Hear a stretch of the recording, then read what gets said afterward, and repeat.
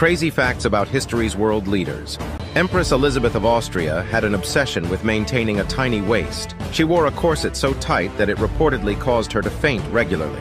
Winston Churchill, while First Sea Lord, once quipped that he hated all the deference given to the traditions of the Royal Navy because those traditions were nothing more than rum, sodomy, and the lash. Ivan the Terrible, the first Tsar of Russia, had a fascination with self-punishment. He would often whip himself and engage in acts of self-mutilation as a form of penance for his sins. Adolf Hitler had never been to a concentration camp.